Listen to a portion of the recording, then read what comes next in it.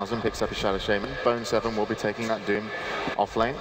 And it looks like they've all picked, so we're ready to go. We're going to send it over to our commentators. We'll be joining Toby and Cinderin as they take us into the match. Thank you very much. We are live here, Cloud9 versus Na'Vi. It is day 2 of the tournament, Cinderin, and this is when the stuff gets real. This is when teams get eliminated from the international. Yeah, I think there's a lot of teams that just transform when they're playing under pressure. I think Na'Vi is one of the best examples of a team that has a history of sometimes underperforming, dropping into a lower bracket, and then when it matters the most, they pull out their best performance. Perhaps C9 is a little bit the opposite, like Bruno was talking about in the panel. When they're under pressure, sometimes they crumble. They like to say that themselves. I believe it's mainly Envy talking about that. But they know how much is on the line and how important it is, so hopefully for them this is going to be one of the series where it matters a lot and where they pull off a great performance. Yeah, I'm hoping for both teams to play a great performance. Really, I know a lot of people here right in the key arena be sitting there with the same thoughts as me. I love both teams. I love both teams. To see one of these teams go down is already going to be really, really sad. But either way, I'm just hoping for a really great best-of-3 series that just displays why these two teams have so many big fans all around the world. But we're going to get ourselves into the game now as the Foghorn gets to sound the creep wave. We're going to spawn out. So as far as the lanes go, running through, you know, it's rather appropriate, I'll do Na'Vi. We'll have Dendi, not actually playing the mid solo in this game. He's actually me up on the top lane, taking the role as the Mirana. That puts the supporting Kuro onto Alina. I'm happy to see him back there too. It's an old signature hero of Kuro's. Hasn't been played as much of late, but he's going to be in that role today. Vorst in the number 4 position, a mid solo role, playing the face of Void. Puppey will be the rotating Enchantress, and that leaves Funnick actually playing the off-lane Elder Titan and not Kuro support, as was mentioned before. And on Cloud9's side, no surprise here, it will be Bone 7 in the offlane on the Doom, Pilot Eye on the Earthshaker. In the mid lane we've got Sing Sing playing on his signature Ember Spirit, and then in the safe lane it will be AY 2000 as well as Eternal Envy playing Shadow Shaman and Morphling respectively. There's going to be an interesting fun lane in the mid, man. You got Vorst versus Sing Sing, the Ember versus the Faceless Void. And Ember Spirit, we know what Sing Sing loves to build on this hero. He likes having the high level up in the Flame Guard as well as the Searing Chains, which is going to be difficult for a Vorst when he comes in really close up against Sing Sing.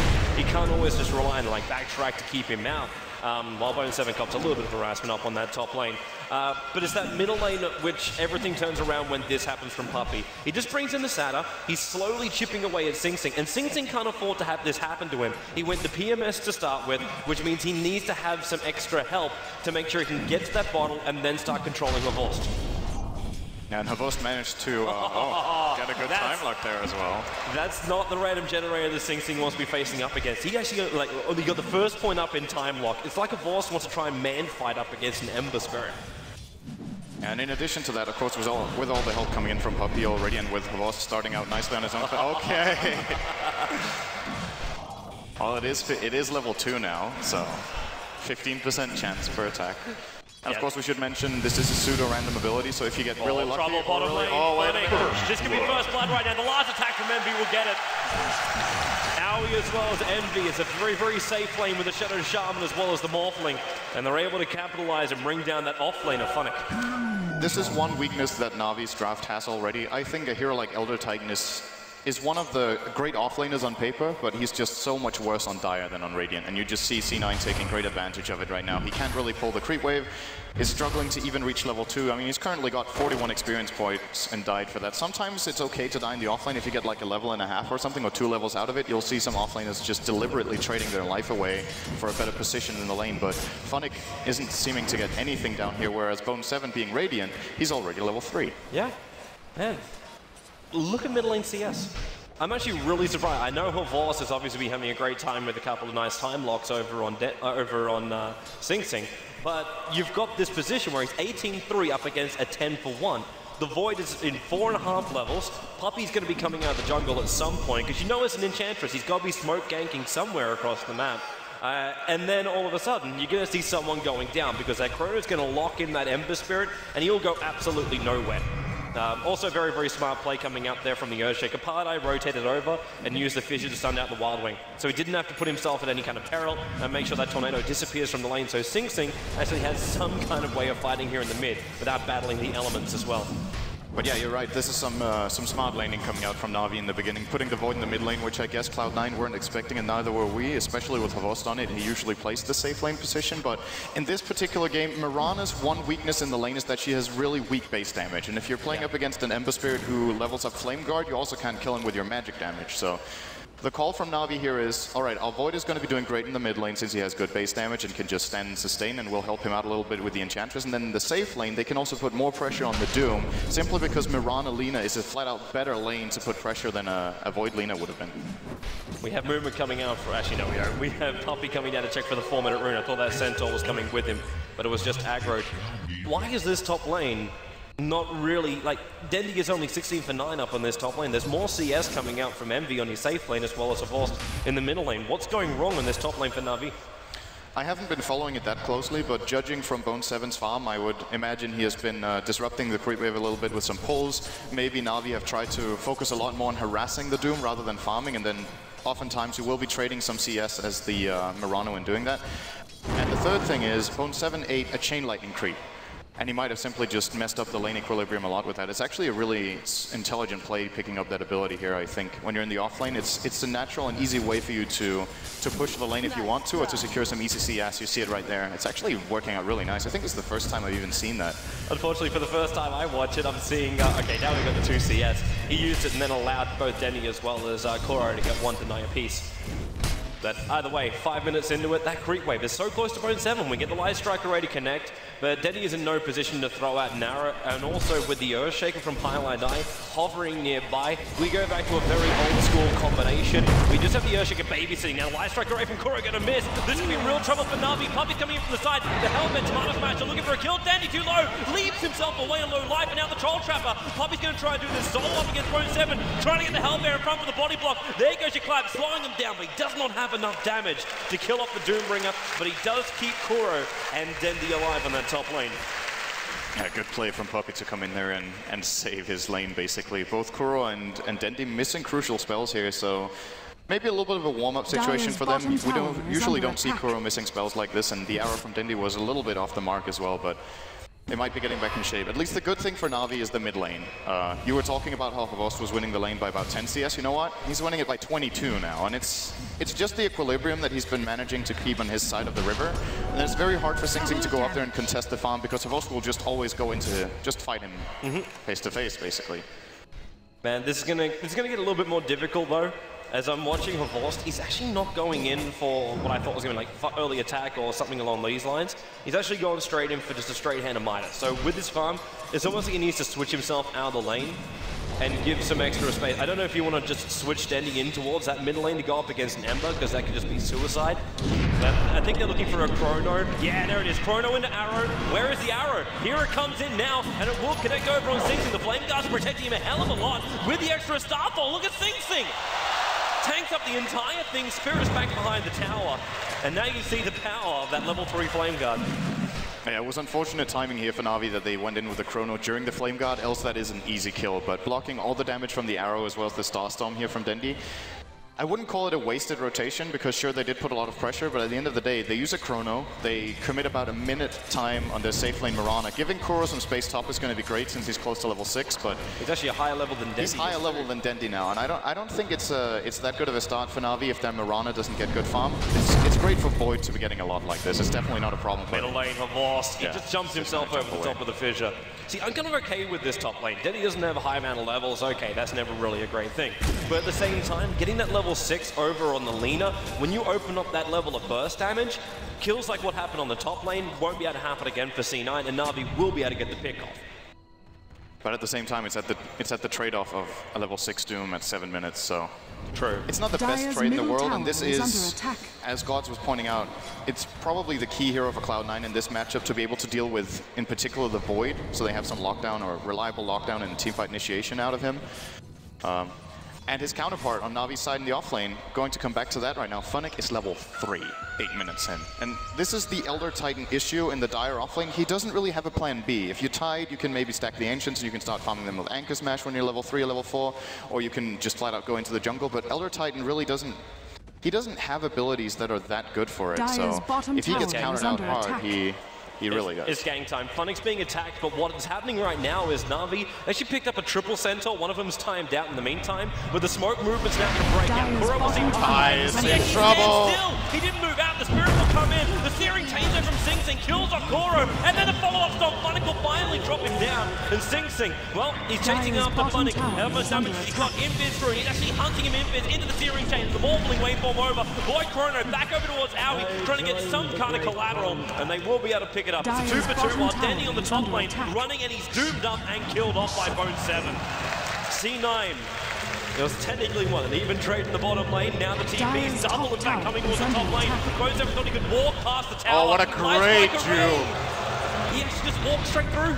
Really, really nice, eating the tree and cutting the path there. I think he might have even survived anyway, but still a great display of awareness here coming out from Bone 7. And this is the problem with the top lane. When Doom is level 6 and you have a Mirana, it actually, even if Mirana is level 8, if you get doomed, Doom can just run you down and kill you. You don't really have any sort of response. Very low hit point hero. Sure, Dendy has somewhat decent armor, but it's not going to be enough, so... Yeah. He's now going to rotate into the mid lane. He's currently level 5. I'm not sure about this, man. This is going to be another hot lane. Dendy's pretty much struggling no matter where he goes. There's no easy lane anymore. It kind of feels like this is suicide. Funix having real trouble up on top lane too. He got hit a little bit, and Bone 7 just keeps going with that lightning. But Kuro, again, missing on the light strike array. If he goes able to nail that one, maybe with Laguna Blade that have enough damage to get through the Doom. Could have got him down to half if they used everything. Dire's bottom tower has He has 1250 health. There's actually no solution to the Doom for Na'Vi right now, apart from landing a Chrono. I don't think they can kill him, okay, if they chain all their other spells on multiple heroes, but there's no duo from Na'Vi that can kill the Void. The Elder Titan and Lina can't. They need the Void there. Yep. Or a perfect arrow from Dendy could maybe be enough, but I'm not even sure that's going to be enough together with Kuro's burst. They need to get through 1200 health on a level 4 Scorched Earth. He's getting a lot. He already has the Buckler as well, working on that mechanism for his team. Life is getting a lot more difficult here for Na'Vi. And of course, like, dude, I saw him on the bottom lane before. He was forced all the way back to base by Eternal Envy, just because Eternal Envy waveformed and attacked him a couple of times. And Envy is still free farming the bottom lane. It's a 77 for 20 CS, I mean 78 now for 20 CS over on Eternal Envy. Like, that's a lot of farm to have over on a Morphling. He's about to pick up his ultimate orb down here as well. He's freely farming. You're going to have a Lincoln Sphere before a 15-minute mark. This is really problematic for Na'Vi, because they're not going to be able to control the Morphling. You're trying to talk about how much damage have they got to kill off the Doombringer. They've still got control problems between Sing Sing as well as Eternal Envy. It's one issue Na'Vi will have to deal with later on, is that they need to kind of choose their target, unless if Cloud9 just serves them all on a platter and they get a great Chrono on multiple ones. They need to choose who they want to burst down. I don't think killing the Morphling is actually going to be as big of a problem as you might expect, simply because of the Elder Titan's Astral Spirit Natural Order combo. If he gets Chrono together with that and you hit a Laguna Blade, Morphling pretty much just disappears and has 0 armor as well, so the physical damage. There it is. Vision to set up, Searing Chains to follow up. Light Strike Array again avoided there by Sing Sing. It's a little bit too short. Pumpy, well, he finds Pilot Eye over on the side. At the same time, Kuro's forced a long way back. Pilot Eye, he is going to TP himself back out to safety. Even though he does have Sing Sing and Bone 7, they see the response from Na'Vi coming in. And of course, with a prepped up Chrono, they're not gonna play with fire. They don't need to. They are so far ahead right now. Their gold is up to about 3,000. Their experience is stretching back up to about 1,500. It doesn't seem like much, but in a game when you're running cores like Morphling, Ember Spirit, and Doombringer, these guys are very, very difficult to kill off. And a guy who's been relatively quiet so far this game, AUI 2000, is now close to level 6 on the Shadow Shaman. I imagine he's going to be a lot more loud after that. He'll be looking to push down the mid tower probably with his first set of Mass Serpent wards when they come up here soon. I like this as well, the man who he's farming right next to, Mr. Point Booster, running around on the Ember Spirit. This is something which C9 really, really prefer. They rush Skadi over on their Ember Spirits a lot of times, especially when they feel ahead. And I got a funny feeling we're seeing that again now. He can afford to not go for a heavy damage build when he has a Doom and a Morphling, and they know how well the Morphling farms. So Sing Sing is playing a little bit more of a control Ember Spirit, I want to call it. When you get the Skadi and you apply the slow on everyone with the Sleight of Fists, it gets very easy to chase down targets and just control the flow of the fight. So once again, I feel like in this game for now, there's a lot of pressure on the guy who just jumped in, man. This is an easy kill on AUI unless there's any sort of defense. There's not, but a turnaround! Looks for the Searing Chains, he's able to leave himself up, and now Sing Sing, he's in too deep. Laguna Blade from Kuro allows Na'Vi to pick up 2 kills. The Saturn Blast coming out from Bone 7, but he can't see Dendy. The Moonlight Shadow protecting up Na'Vi at the moment. And Bone 7's forced back to his side of the river. In the meantime, though, Eternal Envy has almost brought down the tier 2 tower in the bottom lane, and the TPing support in, but Envy, he's just going to replicate back out again, back to his own jungle. Does he have anything on the courier? No, but he's 1,000 short from the Lincolns. This is a very early Rocher from Na'Vi as well. Not really that early, actually, but more like they didn't set it up perfectly in terms of how many kills they got to secure it. They've got Chronosphere on cooldown. They're in a decent position to do it with, of course, with the level 3 on Untouchable on Puppy's Enchantress, as well as Ghost with the Mask of Madness. But it's a kill that's going to take quite a bit of time. But as long as Cloud9 has no idea it's going on, it's probably going to go Na'Vi's way for free. So actually, really nice play by them to turn one kill on Sing Sing into a Rocher, which is, you know, I guess it could be expected, but this wasn't an easy call to make. Yeah. And counterplay could come. It's going to be really quick, and at the end of the day, they are just too far away. They don't have an Earthshaker there, so they can't control the action around the pit. And with no Ember Spirit inside the pit, there's no way to really scout out and see what's going on. Because Sing Sing was using, of course, those to try and survive in the middle lane before. So it's now 5-4, 14 minutes in. We see the first Roshan take a fall. And the players just try and back themselves up, especially Na'Vi. You get a couple of kills, but you still need to make sure this turns into key items. You've already got Arcade Boots over on the Lina. What do we got from Puppy? He's got Urn, he's got Treads, but he still needs to go into a couple more support items for his team. And of course, it's great. He's got now an Aegis Immortal with his Mask of Madness, so he can be a little bit more over-aggressive, but he still needs to find a higher level of damage than just a Mask of Madness. And he will need some sort of defensive items, because playing against this kind of lineup, I think a BKB is absolutely mandatory. Both the Fissure is great against Void when he opens with the Chrono. It's one of the easiest counterplays and one of the most reliable ones you can have against Void. There's a Shadow Shaman who, I guess we assume will be going for a Blink Dagger as his next item. And then there's the Doom, where, yeah, okay, it still goes through BKB, but if you're BKB, maybe you can actually reset and come back in the fight, because the physical damage from Cloud9 isn't there just yet. Eternal Envy starting with a defensive item in the Lincoln Sphere won't be able to do so much damage, and as we said, Ember Spirit going for more of a control-oriented build, so could definitely work out very well for Phobos to get a BKB as his next choice here. And want to point out too, Phonic has recovered very nicely. He's currently 8.5. He has, but he's still behind the Doombringer. Obviously, you're always going to be behind the Doombringer when he goes 4 points to Valor. But the fact that Doombringer is already bringing the mech to the fight and Phonic is not, this is a big problem. Because it means C9's team fight at this point is superior. It's superior to Na'Vi. Of course, Na'Vi do bring in your Enchantress army, which does help them out. But having that burst heal as well as armor, you really do. Well, I suppose you have Elven Titan, so hey, some of it's also removed. So I'm still feeling like C9 have the advantage when it comes to the team fights. And there's one thing we haven't touched upon so much now that you mentioned the Enchantress. Puppy generally plays really aggressive early game Enchantresses, and in some games he plays more farm-oriented, but I don't think this is one of the games in which you should just flat out Let him hold, man. Massive Moors are coming in, and Sing Sing, he's looking for the kill on Koro. Now Moonlight Shadow's going to protect it for the moment, and Sing Sing just jumping back on the Spirits with the Massive Moors down. They leap out, of course, the vision was too early from Pyre to die. They doom him up, but he doesn't have mana for a Chrono anyway. He's actually soaking this up because he is the Aegis Immortal. How much physical damage can they do? Aoi goes down, Denny they can turn back over this one. He wants to die so he can have the mana so he can Chrono, but he can't do it. They're popping up the Mana Serpent Wards in the meantime, and now finally, a Vorce goes down. It was the intention, it just came way too late. And then Eternal Envy wasn't even there for Cloud9, so they trade one support for the Aegis, which I think is a great trade for Cloud9, in addition to getting half the tier 2 tower mid, forcing Na'Vi to go for rotations here, and they didn't really accomplish too much out of that, Na'Vi. Yes, they didn't use the Chrono, but I would still say good play all around from Cloud9. Envy soloing Koro in the middle lane. He made a replica just in case anyone else was going to come to him, but he knew he could waveform in, had more than enough damage to kill Koro after having those 2 points up on adaptive strike. Dire's top tower is under attack. Envy's definitely getting very big, and you see now Cloud9, they realize what position Na'Vi are in, and they will be going for the tower here. Watch the top lane, man. He's going to jump in for the Chrono. He can't do it alone. You're right. He's got a Harpy. Who needs much more? However, he got the creep wave. Is he going to leave sometime? The tower goes down, and there's your jumping. He can catch Planet Eye and Sing Sing, but then he can Fissure. Actually holding it there with the totems on Dendy. He's burning up. Oh, now he's actually locked in next to Sing Sing. He doesn't want to be here. The heartbeat. It's got to turn over. Where's their extra damage? Slider Fist, and he's still alive. The Starfall. And the Impetus. One last jump in from Void. Able to pick off Sing Sing. The support from C9 just backed themselves up. Planet Eye had nothing more to give. I can imagine Dendy was getting really scared there. You're stuck in the Chronosphere with Dire's bottom tower has fallen. Shadow Shaman, that was not going to end well for you. He starts battling up against Korra, but while Korra's got Laguna Blade, Shadow Shaman is food to the Lina. He still did manage to get the tower though, and the top tower has fallen as well, so Cloud9 are getting way more map control than Na'Vi now. Na'Vi's still looking to take their first tower. We're 19 minutes into the game and they're playing an Enchantress, and you were talking about the Enchantress army. I feel like this is the point when the Enchantress army starts becoming irrelevant.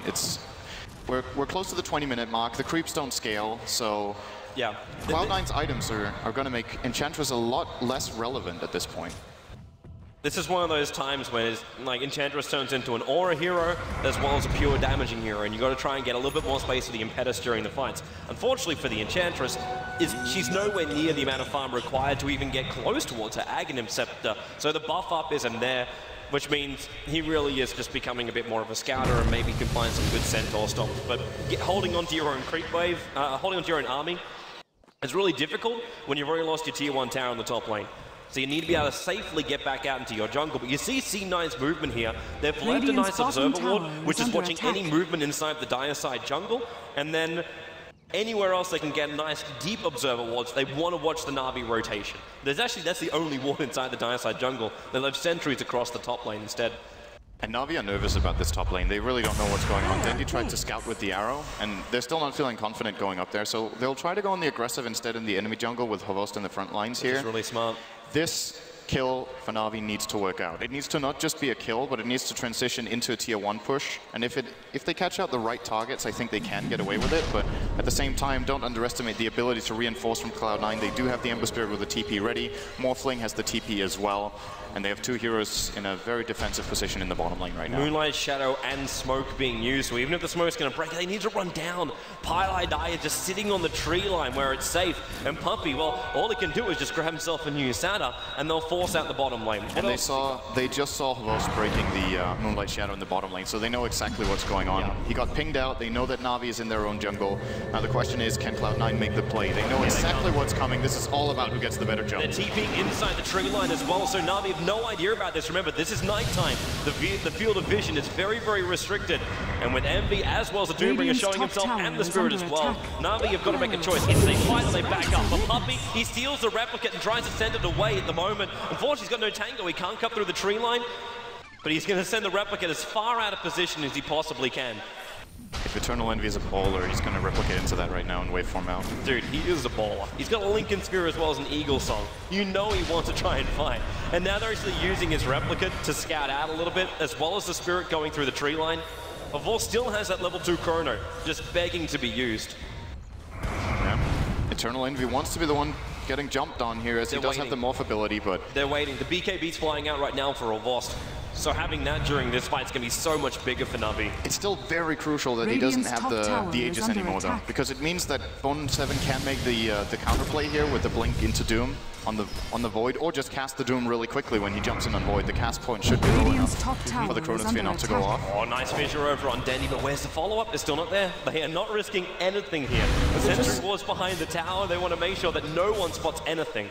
The thing about this, though, is that Na'Vi are showing their hand completely. They know that Cloud9 know that Na'Vi have 5 heroes down here, so they're just going to split push with Sing Sing. As long as nothing is happening, Cloud9 are getting more out of this. They're farming 2 lanes, and Na'Vi are farming 1. They're getting more experience, more gold, and Na'Vi just can't seem to find the right engagement point here. They will need to find an opening soon, or else they're going to have to back out, and that would basically mean that they've wasted a full minute on 4 of their heroes here, which they're definitely not going to be satisfied with. No, they need kills. This Harpy is trying to do some serious work. Hilarious thing is, too, with the mana pool over on this Harpy is quite easy. Puppy, now he finally comes down. And Chance on Bone 7, I think he's just trying to elicit a reaction out of Cloud9, but Cloud9 are not biting the bait here from Na'Vi. This is such good patience from C9. They're using the trees. Pylai is definitely... He's just holding back at the moment. He doesn't have a blink dagger. The only thing he's looking to do is call off a fissure in case there's an overextension. But Scorched Earth is now off. The fissure will again connect on Dendi. And this has got to flag the fact that Na'Vi, this Observer Ward, is watching every single thing they are doing. Unfortunately for them, they don't have a Sentry Ward here.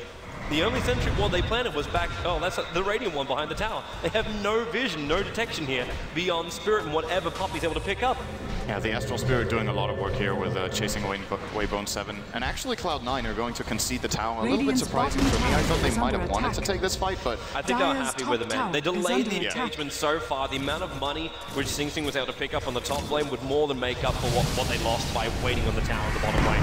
And with Eternal Envy now grabbing himself the Ethereal Blade 23 minutes in, he's going to start looking at single, just solo kills. Puppey, however, Puppey has managed to grab a lot of tank ability though. With a point booster as well as Overclock, he might actually survive it. Dendy is really lucky to survive on that top lane just then. Sing Sing coming in with a high-level Flame Guard. You know, he had to get himself away with 200 life points. The advantage of having those drums and treads first. Still, overall, I guess we should say that just the way the game is developed, I guess it currently plays a bit to Cloud9's advantage. It's not about the graphs for me, but more about the distribution of farm, where they have 3 out of the 4 top farmers on their team. They have, and the 3 heroes they have are actually cores that scale very well into the late game. Na'Vi have good farm on the Void, but the others are falling behind quite a bit. But at the very least for Na'Vi, their supports, which is something we very often see from them. They make sure to farm their supports, and in some games, Kuro actually starts doing a lot of damage in the late game, even on a hero like Lina, and he's maxed Fear his soul, so he can do some damage, but let's see. I like the fact too, like, it's just, okay, you're not getting that much fun, so what do you want to do? You just focus on your primary and your best abilities. So we go straight into the Aghanim Scepter. Puppey's going to do exactly the same thing. They realize they need a timing for the amount of damage output they can pump. So what they do is they just get Kuro and Puppey up to a point when the supports become a major damage problem. So if Favorsis, the man that's on the front line, is taking it up and getting a couple of lucky backtracks, he's going to waste a lot of time at Cloud9, while the supports are the ones pounding into C9. And they use Funnick to basically make sure they get themselves the kill. Now, Roshan's back up again, so Favorsis will give this one a crack. I highly, highly doubt, though, that Cloud9 is going to allow this to happen. They have to be able to have a bit of a search out, someone to scout this out. Unfortunately, what they got Spirit or Replicant. That's the only 2 ways they find this out without putting themselves in jeopardy. It was pinged out by Pilot Eye, and the rotation is starting now. There's still no Blink Dagger on this Earthshaker, by the way. He's pretty poor, 25 minutes in, level 7. That's the smoke movement coming in, Bone 7. He's looking to make his way in. There's Sentry Wards, he gets revealed, he takes out the Sata, and the blast comes in, the arrow connects on Bone 7. They chrono him. Eternal Envy's joined the fight, though. Dendy, waveforms up. Maybe it's enough for Envy. Bone 7, he does go down. But Dendy as well, over next to the Ancient Area. Sing Sing looking at a Force. The Doom is on, he can't get back inside the pit. The Fissure is blocking him out. The Force dies so quickly. Envy with a double damage. Getting the Echo Slam over on top of Kuro. Laguna plays dead. He's able to at least bring down what?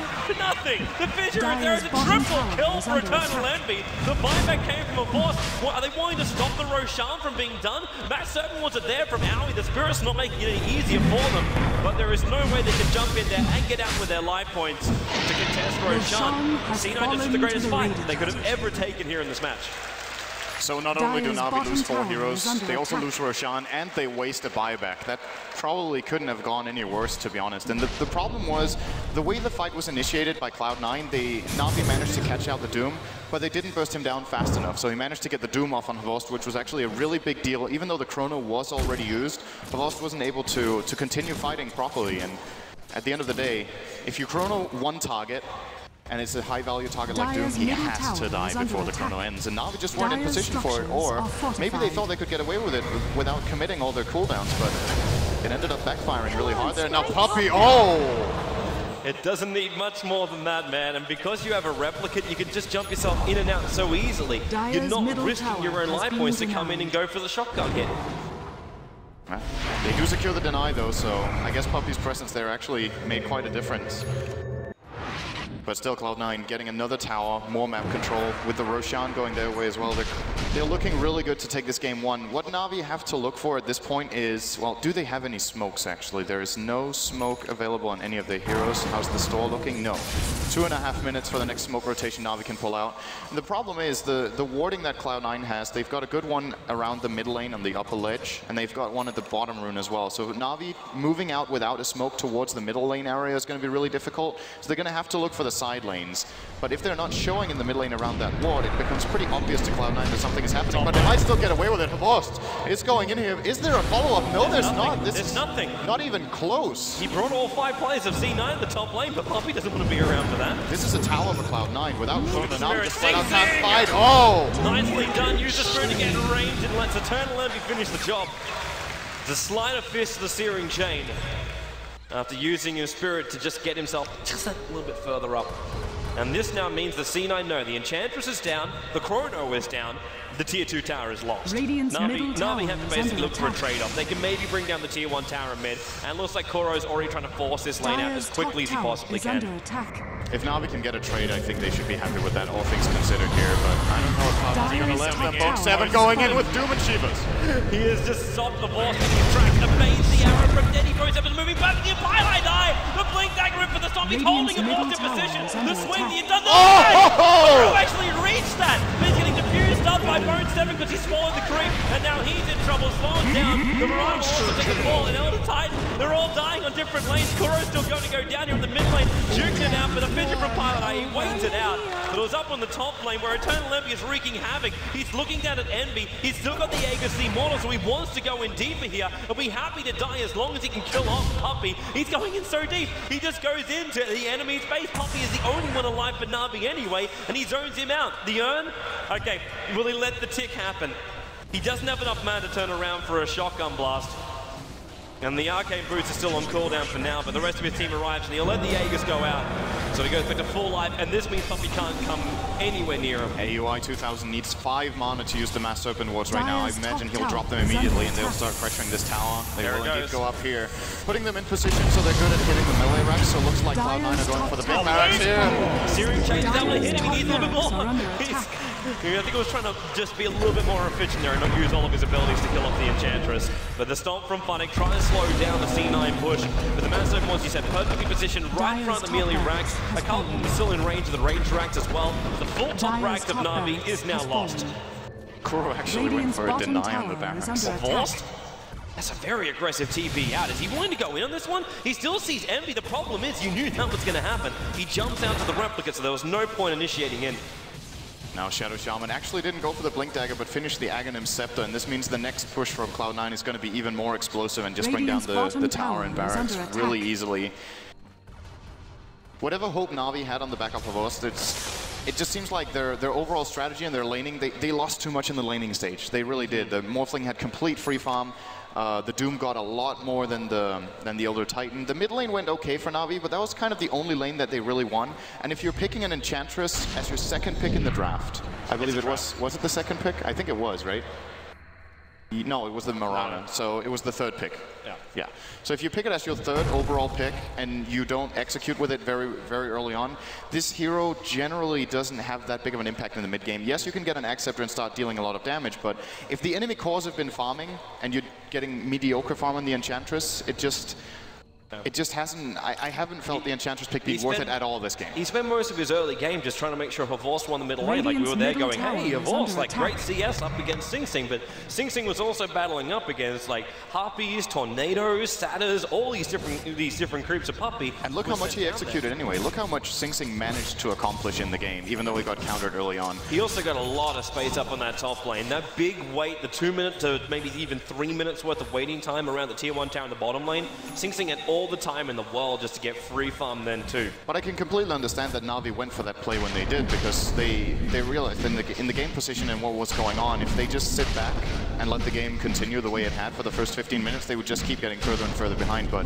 they never got the opening to actually get in on the tower. Sure, they managed to get it in the end, but they committed so much time and so many resources to it that it wasn't really worth it. And I guess the story of this game is just Cloud9 are winning simply on draining the map better. They've also executed better in the fights, I would say. This is why they have more kills, of course, but the main way they've won the game is just by putting smarter lanes, executing better in the early game, and just farming way better overall. And you just see Eternal Envy now on the net worth graph. He's almost twice that of the second hero, who is, by the way, also on his own team right now, the Ember Spirit. This is a very, very fond Morphling. It's gonna get even better for C9 fans in a moment. Like when you get a full butterfly up and you've still got another 1800 gold behind you, your agility is going through the roof, which means your combo is also going through the roof. The Enchantress cannot survive even with a full Aghanim Scepter. And the same for Lina. Lina's managed to finish up the full Aghanim Scepter on a level 13 Lina, but you've only got 1300 life points. That's not enough to survive up against a Morphling. At this point for Na'Vi, I think it's not about surviving, it's about getting the opening. They have to one-shot Morphling. They need to commit, kill him off immediately, which they definitely can.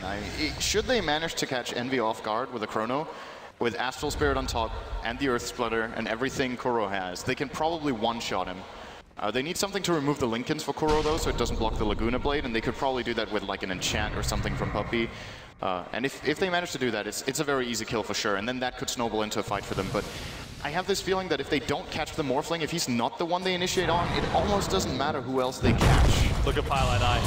Look at the two heroes. Finish both of them, and now he comes Mode 7 as well. With the Hot Stop of Lost, the Chrono will go over on Pilot Eye. The Mage Charge helping to keep him alive, and the Kuro getting E-bladed down. The Morphling waveforms up. They lose the Earthshake, but Sleight of Fist with the Battle Fury. Cleaves helping him out. The Boss got War trapped outside. And this is just almost over for Na'Vi. They're getting done inside their own base. And GG. 33 minutes and just under 50 seconds, 21 to 9.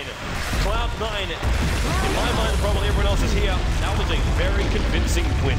Great game one from them. They picked heroes they were comfortable with, they got the lanes they wanted. Na'Vi also got heroes they like and were comfortable with. It was a little bit of a different draft from them from what we've seen at this tournament. We haven't seen much Elder Titan, we haven't seen Lina at all until this game. And I like the idea